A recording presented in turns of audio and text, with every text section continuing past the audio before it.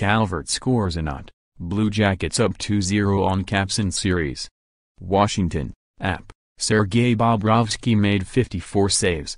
Matt Calvert scored the winner 12-22 into overtime, and the Columbus Blue Jackets overcame 2 goals from Alex Ovechkin beat the Washington Capitals 5-4 in Game 2 on Sunday night to take a 2-0 lead in their first-round playoff series.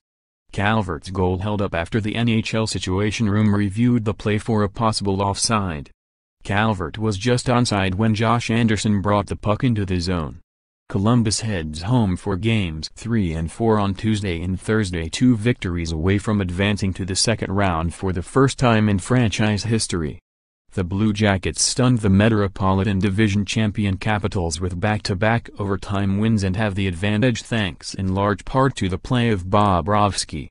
The 2-time Vezina Trophy-winning goaltender continued his playoff reputation rehab tour by keeping his team in the game. Bobrovsky, who entered the arena in a beige trench coat as sharp as his play in net, entered these playoffs .310 with a 3.73 goals against average and .887 save percentage, but has now stopped 81 of 88 shots through 2 games. Cam Atkinson scored twice, Anderson had a goal at even strength, and Zach Werenski added one on the power play for the Blue Jackets, who have the odds on their side. In Stanley Cup playoff history, 86.4% of teams that take a 2-0 lead in a best-of-7 series have gone on to win it. Ovechkin looked like a man on a mission trying to tie the series for Washington 3 nights after coach Barry Trotz called him out for not making enough of an impact in Game 1. Jay Beagle's early goal and Ovechkin's 2 on the power play put Washington up 3-1 before undisciplined play took its toll. More linesmen helped off ice with injury in Caps game. More Brian Bickle too busy to lament about misdiagnosis. More Crosby has 4 points in rout of Flyers penalties to Tom Wilson and Devin Smith Belly allowed Columbus to tie the score and take the lead. But a delay of game penalty on Werenski set the stage for TJ Oshie's tying goal on the power play with 3:35 left. The game only got to overtime because Braden Holtby stopped all 5 shots he faced in the third period after replacing Philip Grubauer, who allowed 4 goals on 22 shots.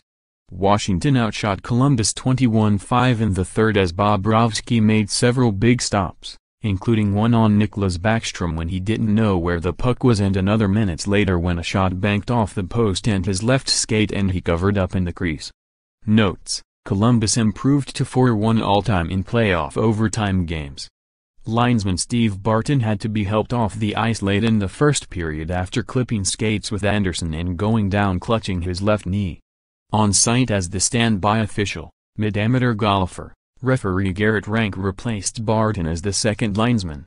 Columbus C. Alexander Wenberg was out after taking a hit to the head from Wilson in Game 1. Coach John Tortorella only called Wenberg day-to-day with an upper body injury. Sonny Milano played his second career playoff game in replacing Wenberg. Beagle returning after missing 4 games with an upper body injury. Capitals' F. Jacovrano was a healthy scratch after recording an assist and committing 2 turnovers and 6:58 of ice time in Game 1. Commissioner Gary Bettman was in attendance.